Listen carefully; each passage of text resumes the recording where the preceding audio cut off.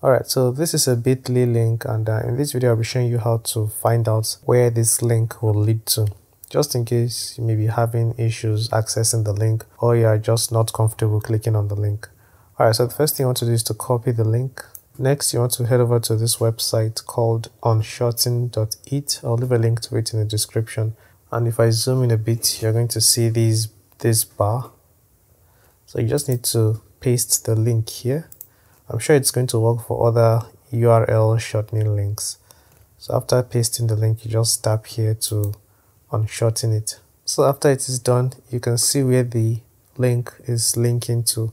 It is actually linking to my YouTube channel. I don't know why it is bringing up this initial link, but let's just click on it and see.